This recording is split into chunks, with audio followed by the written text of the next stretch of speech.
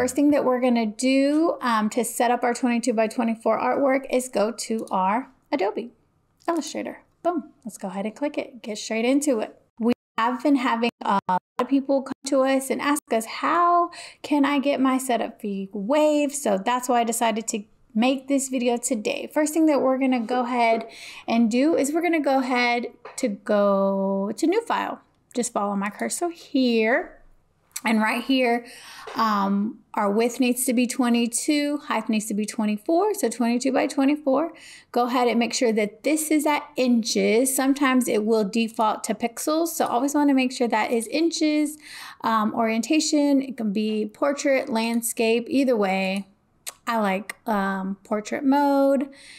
Our color needs to be RGB color, and our high needs to be 300 ppi. Everything else can stay the same.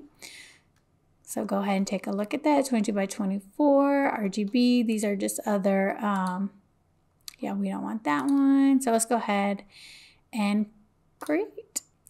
Alrighty, so this is our 22 by 24.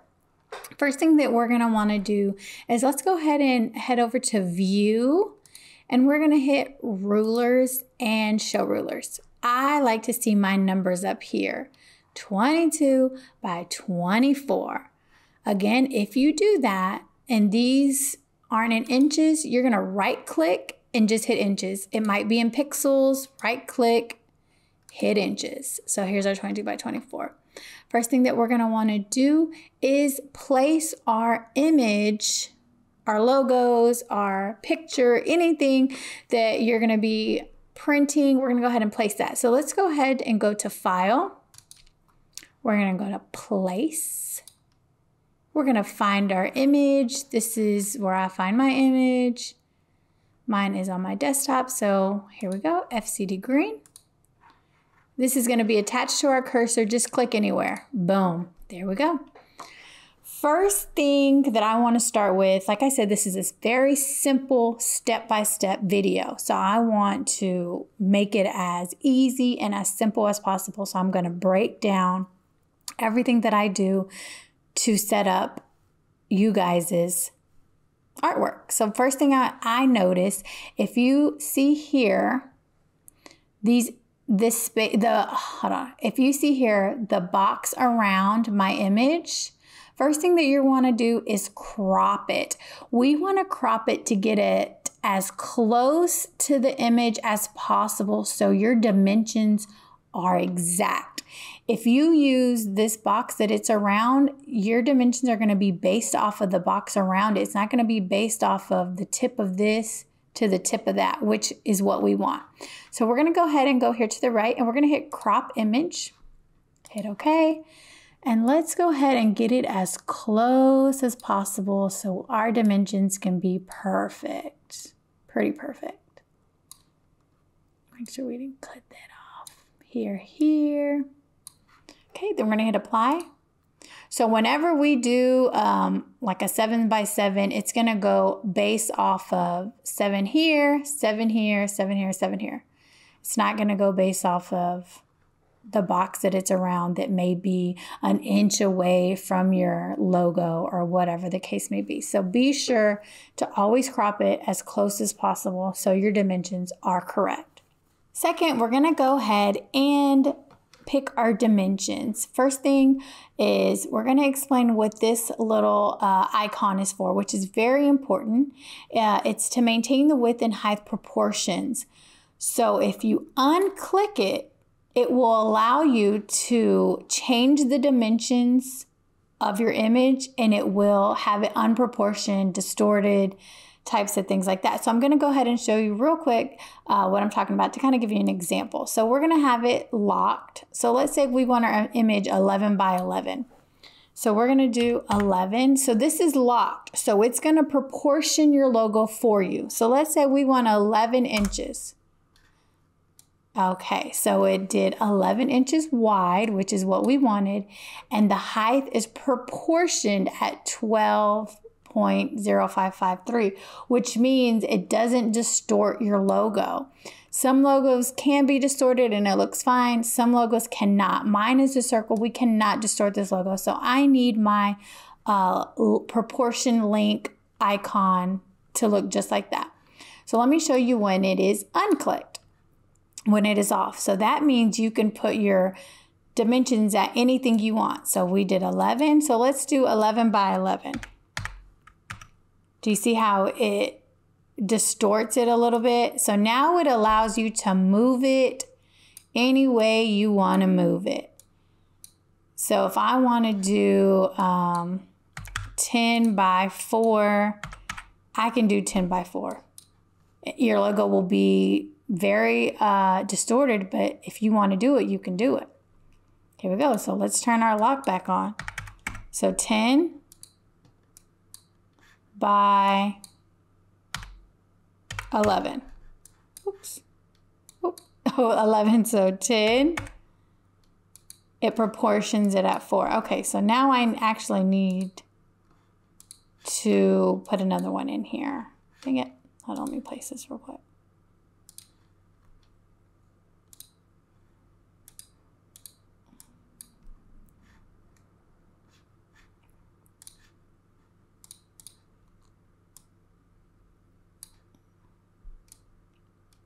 Okay, I'm just going to add another one because that one was severely distorted. Okay, so here we are with our second one with our right dimensions, and it is locked. This one is far from being what we need it to be. If you do distort it at its most, you can always use the dimensions for this to kind of do that one. See, it will do whatever we want to do. If we move this one,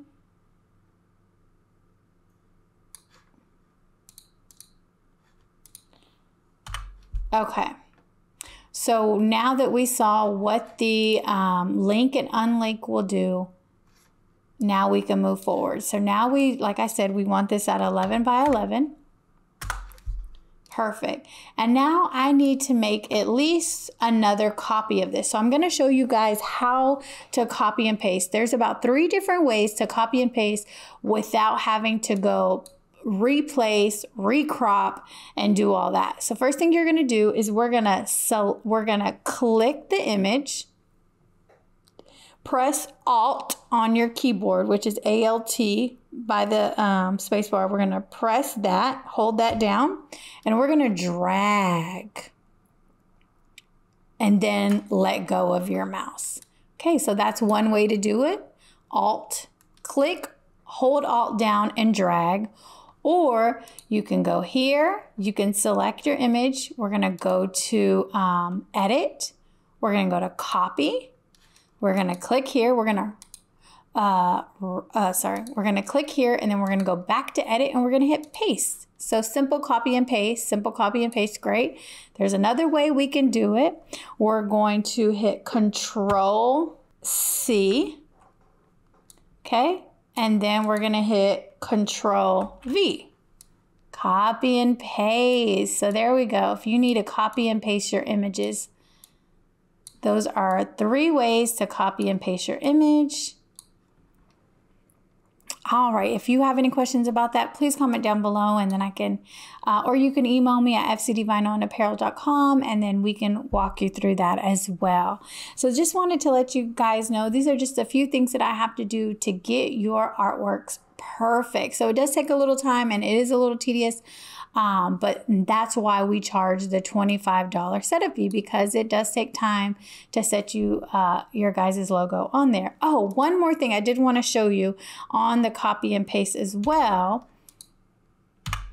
So I just deleted those. So if you have 2 images here and you want to make 2 more images, you can just highlight, and then you can repeat the process. So we can do highlight, edit, copy, edit, paste, and it'll do 2 of them for you since you highlighted them.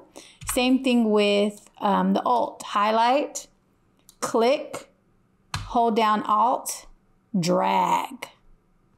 Perfect. Same thing with select both, Control C, Control V. Perfect. So those are just ways you can do. If you have multiple, you select them all and it will copy and paste. If you select 10, it will copy and paste 10. So that's amazing. Those are just quick things I wanted to show you guys just to help it make it a little bit easier when you're setting up your project. All right, so we're gonna go ahead. So we have 4 on here. So when I am setting up your project and you say, hey, I need 4 11 by 12s, great. But you see there's a space here. I can probably squeeze a little one in here. I like to maximize your space on your 22 by 24 artwork. And I would like for you to do that as well. If you don't need, you're like, but I don't need it. You can always, so we're gonna copy and paste that. And then I just change the dimensions. So let's do 4 by 4. Let's see if a 4 by 4 fits in here. Oops, let me move this. So we can fit that on there and just maximize your space. 4 by 4 would be great for front of a shirt. That's too big. That's too big to fit there. So I think this would be, I think this would be, what the heck? I think this would be great to fit right here to maximize your space. All right. Moving on to our next step. Always make sure that nothing is touching. You see here, nothing's touching, nothing's touching. Nothing's touching here. That's not touching. Just make sure everything is within the artwork. This, because we will be cutting around here, so we can cut to press. Perfect. Okay, make sure nothing is cutting, and always want to make sure that your logo is transparent. You're going to go ahead and hit ruler and grids. So if you see this checkerboard here, that's how you can tell if your image is transparent. So we're going to go ahead and hit it. Boom. So this image is a transparent image. If it was not, it would, have the white box around it or whatever the case may be. But this is how it's going to print on your 22 by 24 artwork. I like to have the white as I work just so I can kind of see what I'm doing, because sometimes that checker might confuse me a little bit. All right. Like I was saying, the way that you can tell if your image is high quality, high resolution, a vector image before you send it over to us this is a little trick that I try. 300, you go down here to your percentage, bottom left. Right now I'm at 30%. I want to kick it to 300%. So I'm gonna go ahead and hit 300. 300 is the percentage I always use to see if you have a high resolution image. So let's go ahead and hit enter. Perfect. Do you see how sharp these words are? Sharp these lines, how great this image looks at 300. So I'm going to go ahead and put it down to 30. I'm going to show you some contrast on what a good image looks like versus a bad image. So I went ahead and brought this one up. So I know I have not had this image vectored. So I know that that's not a good image. So I'm going to go ahead. But sometimes you guys are like, it looks okay, but is this a good high quality image? This is how you can check. Go down here to your percentage. We're going to hit 300. Perfect. So we can see that this is not a high quality image. If you can see here, we don't have crisp, sharp lines. We can see here that it's blurry. It's hard to see. Versus, let's go down to this crisp, clean, easy breezy image here. So that is a way that you can tell if your image is a good or not before you send it. If you have a artwork full of non-high resolution images, very poor quality, do not send it on your artwork poor quality, because it will print that way. If you have poor quality images, please reach out and say, I need these images converted into a vector file. I need them high resolutions. We can give that service to you, which is $15 per image to convert this into a high resolution image. If you have other graphic designers that can convert that for you, you can also get that done as well. We're not the only ones that can convert that for you. So those are just other fees that you can waive. Hey, I have someone else to convert my vector, so you don't have to pay our $15 fee. Hey, I can create my own artwork, so you don't have to pay the $25 setup fee. So those are just some things that I wanted to touch on as well. So let's go back to our image, to our artwork. Like I said, that is how you can check to see if it's high resolution images. That is how you set up your 22 by 24 artwork. Okay, so let's go through our checklist. We have high resolution images. We have high resolution images. Check. Okay, we have transparent background. Check. We have our images, the dimensions, the exact dimensions that we want. We were able to put an extra one on here to maximize our space. Check. We have everything checked off. So let's go ahead and export. We are ready to send this to Chelly. We are ready to send it to FCD Vinyl and Apparel because it has all of our checks on here. So what we're going to do is we're going to go to File. We're going to go to Export. We're going to go to Export As. Click it. So let's go ahead and name this. I'm going to go ahead and name this FCD Artwork. Ready for printing. All right. So we're going to go ahead and export this. And then it's going to show you, hey, it's going to be in high resolution as you asked for the 300 ppi, and it's going to be a transparent background. This is a great step that it gives you. Always make sure that the background is transparent. If you print it with the white, if you export it with the white background, it's going to print with the white background. If you export it with the black background, it's going to print with the black background. Always transparent. Don't forget. Perfect. So we're going to go ahead and hit OK. So it's going to export for us. It's exported. So let's go ahead and go to Downloads. Oh, where did it go? Documents. Where did it save? Desktop. Okay, so it's usually right there. Okay, let me see. Where did it download at?